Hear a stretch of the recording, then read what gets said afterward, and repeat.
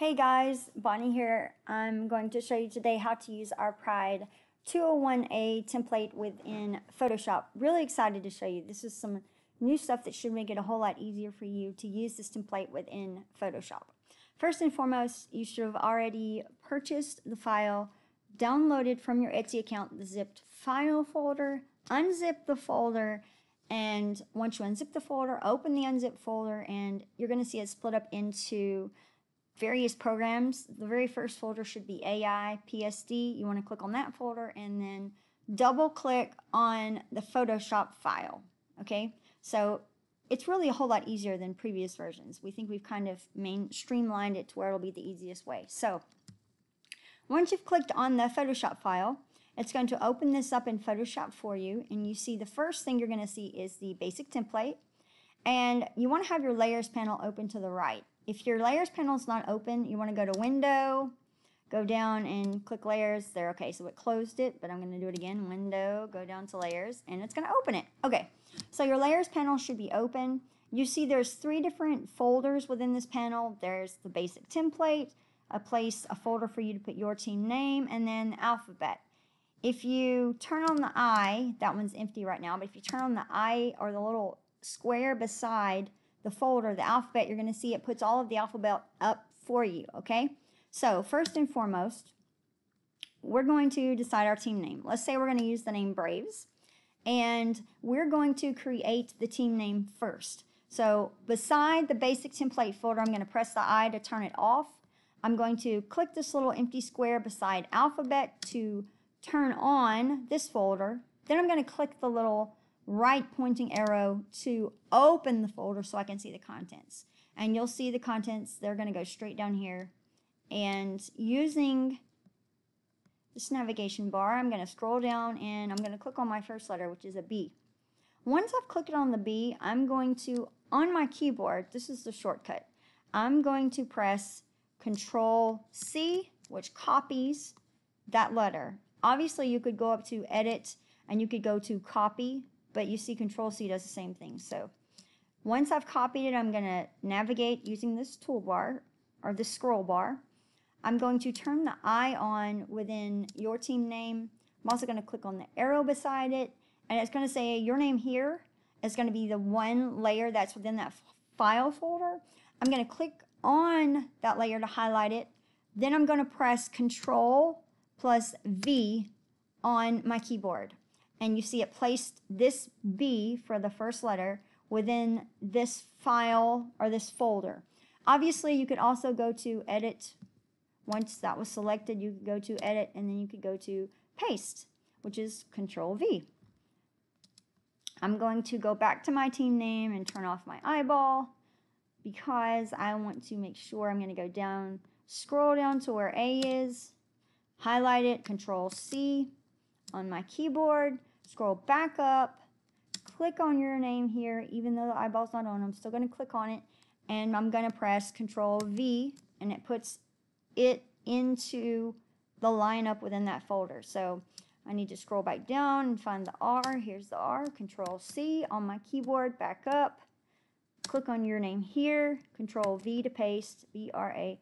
Let's see, we need V.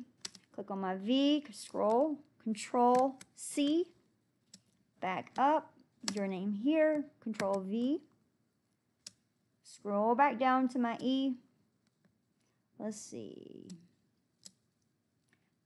click on it to highlight it, Control C on my keyboard, scroll back up, click on your name here, Control V to paste it, and now all I need is S. So let's go down, there we go, click on it, left click to highlight, Control C on my keyboard, go back up, click on your name here, and Control V to paste.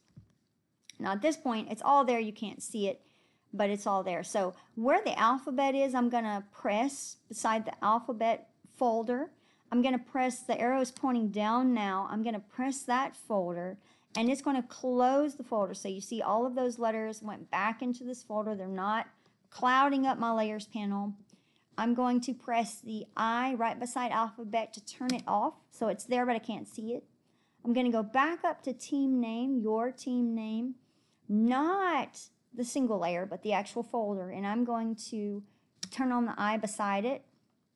And you can see all my letters are in there, but they're all obviously on top of each other. So I'm going to go over to my actual workspace here in Photoshop, grab my B, pull it over, grab my A, grab my R, and I'm just going to arrange these letters to spell the team name that I want. So obviously, I love how Photoshop has, you'll see the little pink lines. It shows you the exact dimensions.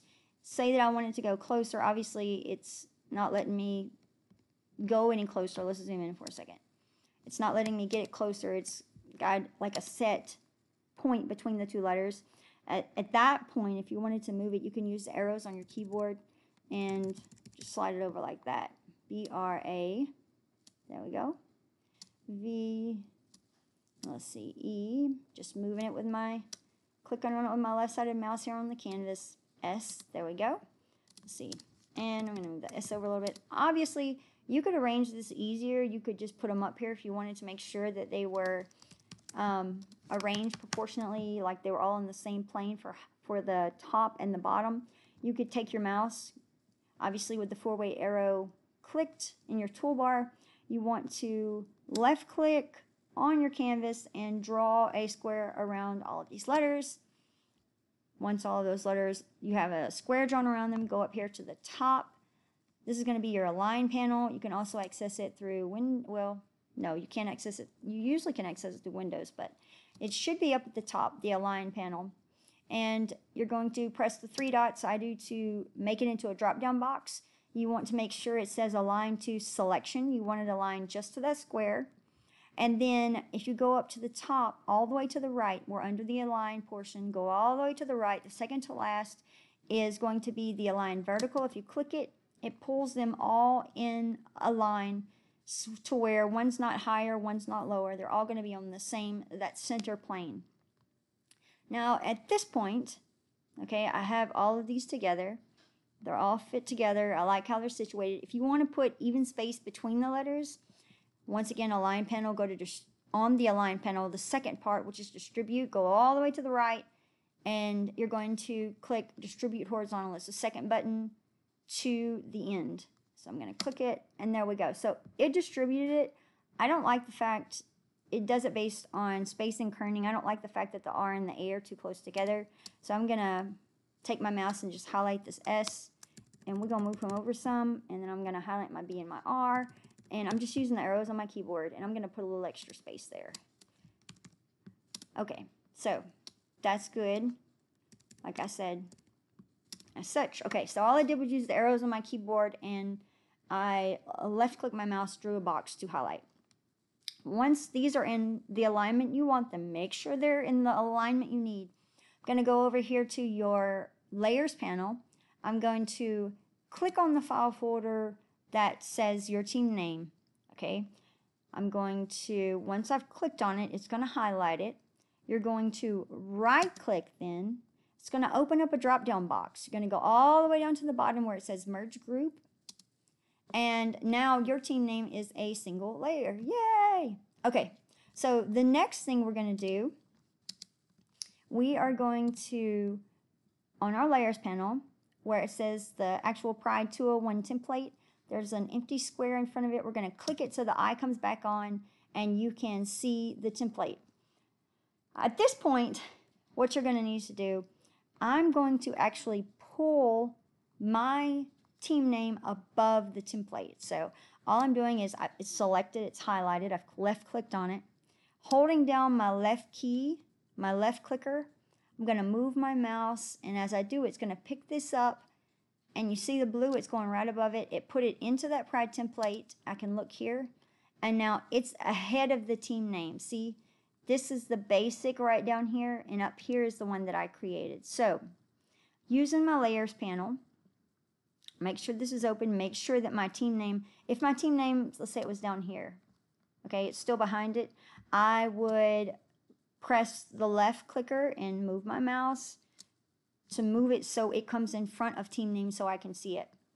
Once it's there, go to my canvas, take the word, left click on it, with my mouse, move it, and I want to get it basically what I think is the general center of where it needs to be based on where team name is. Go over to my layers panel, click on that bottom layer where team name is, and I'm going to delete it. And so I press delete on my keyboard. You could also press delete at the bottom of the screen. And now it's gone. So that's awesome. I'm going to navigate up here on the right side in my layers panel to the team name I placed. And once again, up on your top toolbar, you want to click on the three little dots to open the align panel. Once you've opened the align panel, you want to go to the bottom right hand corner, and instead of align to the selection, you want to change it to align to the canvas. Once we have aligned to the canvas, at the very top, the second little button is going to be align horizontal center. You want to click that, and oh, we already had it in the center. Awesome. So now we know that it is centered in the canvas, which is what we need. Okay, so you most likely do not want the stripes behind to be yellow, and you probably do not want the forefront of these letters to be white. So using your toolbar over to the left, you're going to click on, this is the magic wand tool. It looks like a little Harry Potter wand with sparkles. You're going to click on it to select it. And once it is selected, obviously at this point, because I don't have anything over here selected, it's just giving me a weird little circle with a line through it. But if you'll come over here and you will select, you'll highlight the Pride 201 template, you'll just click anywhere over here. It's going to, actually, let's go to your team name. I'm going to click on your team name. Okay, so highlight one layer. So I highlighted your team name. And I'm going to hover over the white portion of the letters of the team name I created. When I hover over the white portion, I'm going to press the left key, and that's going to select the V. If you'll see at the top, once you do this, it's going to open up the little magic wand info center kind of up here. And right now, if you look up here, this is a circle, and it's connected with the square. And this means that it's only going to select the color white. When I hover over it, it's only going to select the white that is connecting to that white. So if they're not touching, it's not going to select it.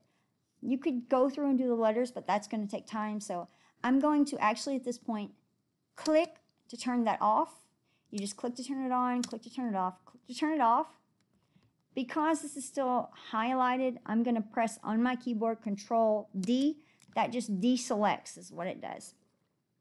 Now I'm going to take my mouse, hover again over the white of the V, left click, and it chooses all of those for me. Isn't that awesome? So at this point, I'm going to, once I have all of these highlighted, I'm going to go over here to the left. These are your foreground color and your background color. You're going to click on this foreground color because you want to set the foreground color. So I'm going to double click and move this here. Here you could enter your hex numbers, RGBs, CMYK, any of those. I'm just going to basically pick here and I'm going to double, triple click because that's what I do. I'm going to press OK. Now at this point, okay, I've got my color. This is selected, but you have to go up here to the little paint bucket. Click on the paint bucket. Then you're going to hover over your canvas and left click, and it's only going to pour the paint into the area that's highlighted. So that's why we made sure we only got the letters that, the white part of the letters. We wanted to get all the whites. Now, at this point, okay, I want to press Control and D to deselect those letters. Obviously, the yellow needs to go too, so I'm going to go back over to the left side, my toolbar, click on my magic wand tool, hover over the yellow, left click once. Oh, guess what it did? Because I don't have that layer selected, selected everything. So let's go Control D. We want to go down to this layer here. You can see the little bits of yellow top and bottom. Click on it. Then we want to click on the yellow. After we've clicked on the yellow, go back to your left toolbar, choose your paint bucket, hover over the yellow, left click, and it's going to turn it red as well. And then once again, Control D will deselect it. And so now you have this all together and the colors you need. Obviously, if you were going to use this as a PNG, you would want to go to your layers panel and where it says background, turn the eyeball off so you have a clear background. You can also go up here to your main folder now that has all of these layers together, right click and press merge group to make it an individual layer. I would also suggest before saving it, clicking once on the alphabet folder, going down to the bottom and pressing the delete button. You want to delete the group and contents, and then you want to save this as a brand new file. So you would go to File, Save As, and rename it Braves Pride. Do not save it over the template because you'll lose the ability to make other prides. So make sure you save it as a new name, and then you can come back and repeat this process as often as needed to make as many different pride shirts as you would like. Thank you so much. I hope this has helped you, and have a wonderful day.